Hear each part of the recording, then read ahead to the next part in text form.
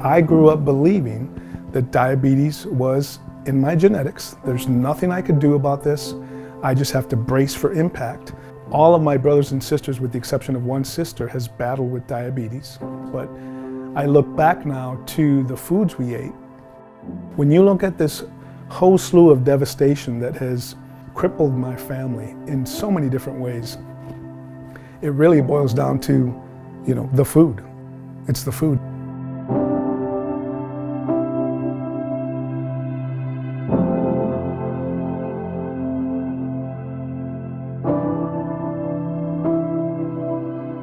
When I was growing up, I was always a little bigger than most of the other males my age, and I loved football. So I had the fortunate opportunity to play football, and ultimately that earned me a football scholarship at the University of Michigan in Ann Arbor. I was a big guy. I'm 6'2", and in college I played at about 305 pounds.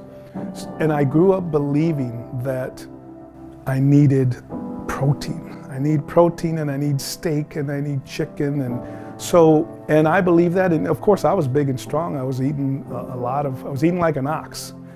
But the bottom line was, after my college playing days were over, 12 years later, I was diagnosed with diabetes. I saw what his family members went through because of diabetes, and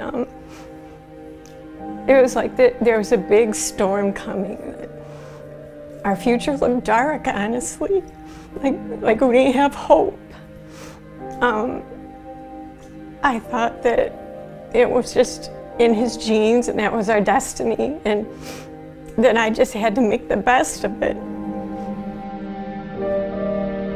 So I'm taking insulin shots twice a day, I'm taking multiple medications for all these conditions, and on top of that, as time went on, I developed psoriasis all over my scalp. I was overweight. I developed erectile dysfunction.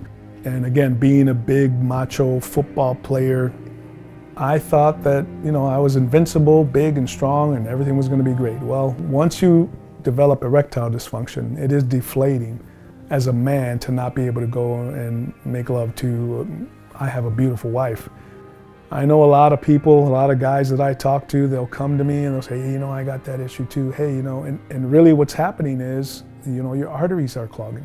The artery to your private parts is clogging. And the issue with that is that the other arteries are clogging as well. The arteries around your coronary, or your heart, your coronary arteries, your carotid arteries, those are clogging as well. And so it's only a matter of time before that stroke and that heart attack happen. And so that's the bigger issue. That's the big train wreck that we need to avoid. And I say that and I share it openly because a lot of guys don't want to talk about this. They're embarrassed, and I get it because I was embarrassed too. I don't want to go tell people my business, right? Who does? There's an estimate that 40 to 50% of males over the age of 40 struggle with ED. So many guys think they're going to pop a pill, they can go have sex, and life is great, but they're masking that bigger problem, and that bigger problem is the train wreck that's around the corner, and that's the heart attack and the stroke. And so something had to change. I did not want to be caught in a position where I wasn't going to be able to see my daughter get married. And I want to see my grandkids, and I want to see my great-grandkids. And I don't want to be, God forbid, in a nursing home or not able to get up and go and enjoy those times with my family and my loved ones. So I knew at that point that I needed to make a change, and that's when my wife and I adopted a whole food, plant-based lifestyle. I was on medications for a decade, for 10 years, and only getting worse every single year as time went on. Well, we adopt this lifestyle, and in 2 months, I was off all 5 of my medications. In 3 months, I had shed 50 pounds, which took me down to 210 pounds. And oh, by the way, that was what I weighed in 7th grade. 13 years old was the last time I weighed what I weigh today, and I'm 51. So, I feel like I'm in the best shape of my life here, and I'm the oldest I've ever been. How is that happening? It's the food. And what we did was we actually adopted a whole food, plant-based lifestyle. So we eliminated all the animal products, we eliminated the oils out of our diet, and we were sticking now to really 4 main food groups, and that's all the fruits, all the vegetables, all the grains, and all the legumes in any shape or form. Instead of cooking with oil, we will steam them, we'll use veggie broth, we'll bake foods, anything we can, but you don't need the oils. Oils are 100% fat.